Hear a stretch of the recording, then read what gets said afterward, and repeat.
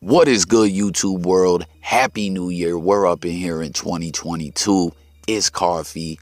Tapping in just to chop it with y'all on these different topics, some news and all that good stuff. Y'all know how we do over here. So make sure to join the discussion in the comments. Hit them buttons. No delays. Jumping right off into it. Lil Wayne seems to have himself a bit of a predicament with this security guard. This is sounding real funny style. I don't know, man. I can't call it. I want to know what y'all think. If you guys remember, a couple weeks ago, it hit the news that this security guard had alleged that Lil Wayne, pulled the strap on him, gun butted him. I was going to say pistol whip, but I guess, you know what I'm saying? It's an assault rifle, so I guess he was gun budgeted, done, dutta. Y'all remember when Hov said that on that track? I think it was off the DMX Flesh of My Flesh album. But anyways, this is sounding real funny style. Reportedly, Lil Wayne pressed this security guard. And everyone, man, you got to have good security. This security guard sounds like a half-ass con artist, in my opinion. Like he's trying to get a bag off Weezy. He wants that lawsuit money. And it's wild, man, because security is key with these rappers and celebrities, especially the rappers. This is a dangerous job being a rapper, and you got to be able to trust the security. So reportedly, the security guard said Weezy pressed him over. Weezy said, yo, man, you're taking pics of me and leaking them to the media. And listen, we know that kind of stuff happens all the time. TMZ and all these other news platforms, they get tips and stuff like that. You always, a source says this, a source says that, so he claimed Weezy pulled that thing on him, gun butted him, like I said, and when he called the police, Wayne was gone, you know what I mean, and they took the report or whatever, but they didn't press any charges. Well, now it's back in the news. It sounds like the security guard's trying to make a whole issue of it.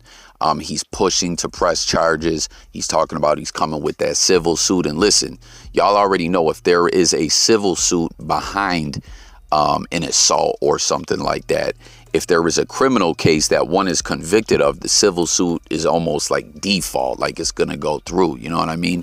That's why a real quick side conversation with the whole 40 Glock game beef that we've been talking about over on my secondary channel. That's an old issue back in 2011 that's being discussed again. Whether 40 Glock was a snitch or not. He didn't come with charges criminally. Had he did that, he would have walked away with that money real easy. But anyways, the security guard's pushing on for it. You see it's hitting the news everywhere. Weezy may be in trouble. I don't know. Reportedly, it sounds like a shaky case because he didn't have any marks on him or anything like that, to substantiate his claims that Wayne got physical with him.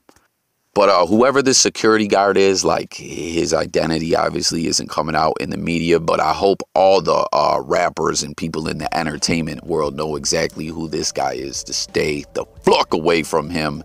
And, you don't want to book this guy, have him protecting you. You know what I mean? He's trying to take pictures of you and figure out how he can get a couple bucks out of you. That's bad business, So tap in. Let me know what y'all think about that. Weezy's got a new mixtape coming this month is the word. I can't wait for that, man. 2022, man. This is going to be a lit year.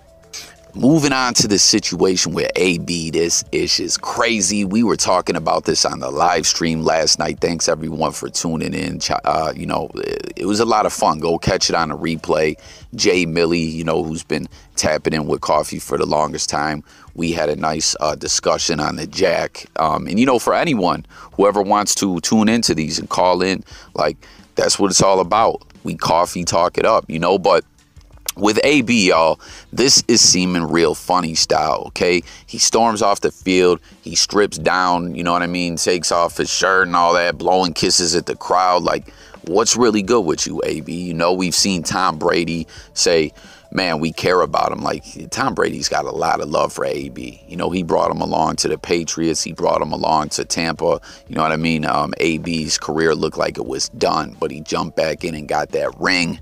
But now all this goes down. And if you ask me, okay, this is a shout out again to those who tuned into the live stream. A couple of the viewers were like, Coffee, he dropped some music and you see it on his Twitter. What's it called? Pit, Not the Palace.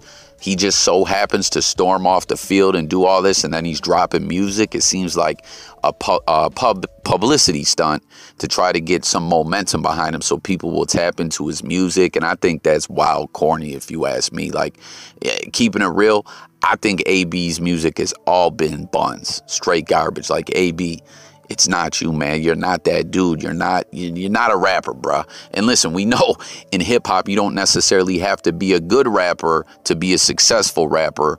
But I don't know. AB just, I think he needs to leave the music alone. But comment and let me know what you guys think. Like, do you think that's what this all was? I mean, come on.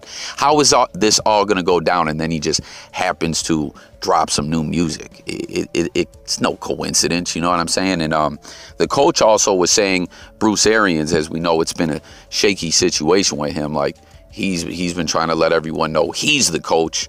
But it's almost like Brady's the coach. That's a whole nother story we've been talking about. But he said he was trying to get AB to go in the game. AB saying his ankle's still messed up, as he didn't practice Thursday or Friday. He had just been injured and missed a few games a few weeks back. I don't know. He's like, hey, I was trying to get him in the game. He didn't want to go in the game. I've never seen anything like this. But he's no longer a Buccaneer. So if you ask me, AB's trying to line up what's going to be his next big source of revenue after football. And this is the way he went about doing. Like, I don't know, man. I don't know. It's crazy when it comes to AB. So comment and let me know what you guys think, man. Y'all think it was just a publicity stunt for the music? Do you think that he needs some mental health help? What do y'all think? Let's discuss it all below. Oh, and real quick, too, did you guys see that tweet there? David Spade cracking jokes talking about, yo, AB's in my front yard. But Terrell Owens, mad as hell. Someone said, who's the bigger diva, AB or T.O.? I'll tell you this. When T.O. came to my Bills for that season, and we were not in a good place then, you know, he minded his P's and Q's. No controversies, no big blow-ups in the locker room or nothing like that. The only thing he was saying is, yo, Fitz is better than Trent Edwards. Congratulations on your Golden Globe Thank you very nomination. much. That's so cool.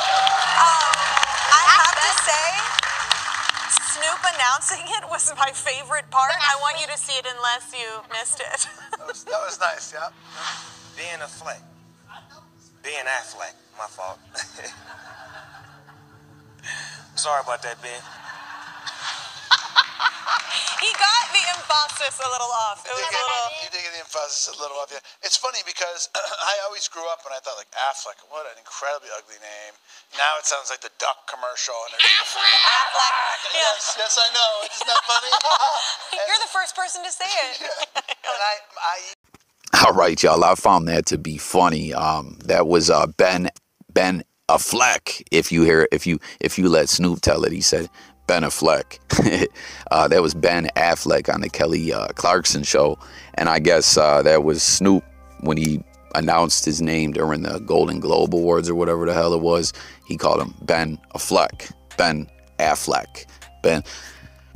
Like, kind of like the Aflac duck. I don't know, man. But Snoop was like, yo, my bad, Ben. But, yo, y'all seen Ben? I've been seeing him back around with J-Lo again. I guess they're reviving that old thing. I don't know. It was something corny to do. Because at one point, it seemed like taking care of yourself and eating right was corny. You know what I mean? Until, like, you know, days change as you get older. And then the times change to where taking care of yourself became popular. Yeah. You know what I mean? That's a highly question that we get asked a lot. Me and myself, my brother Styles, you know, we got the juice bar, juices for life. When we do a lot of interviews in media, people ask like, you guys made it cool to be healthy. And I think healthy is gangster. You know, everybody want to be tough guys and this and that and rich. If you're not healthy, you can't be alive to spend your money. Spend the money. You know what I mean? You can't go party. You Not can't healthy. go do none of You that. can't enjoy the party. You can't enjoy the perks of life. You won't be here to see your kids graduate, to see them score their first touchdown, to see things like that. So No doubt. health is more important than anything. So, you know.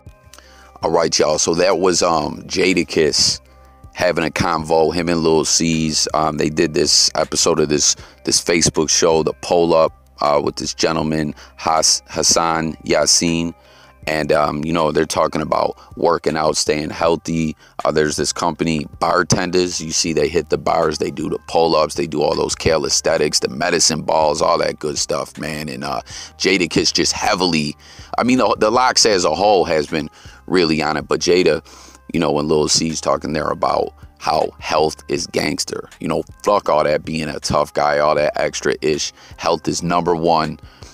You know, because if you ain't healthy, you can't enjoy the fruits of your labor. You can't enjoy your life, your family. It's not going to be good, you know. So 2022 just hitting, you know. I know a lot of people might have them New Year's resolutions out there and whatnot, but you know, comment and let me know if you know, getting healthier and working out is something you're trying to do and stick to in 2022. I know coffee myself, I gotta get I gotta get it together. You know, I want to stick to a workout program. You know what I mean?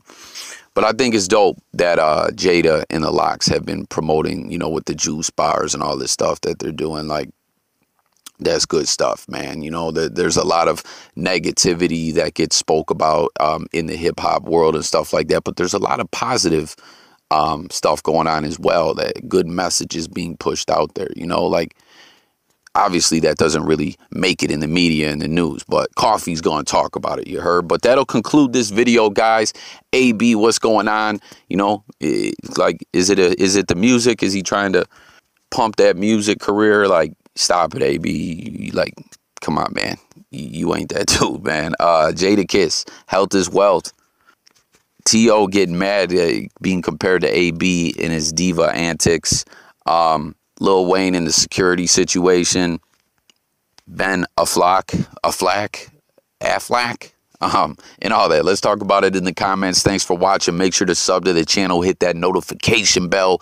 Daily content dropping. It's J Coffee Talk, music, news, sports, current events, life, and much, much more.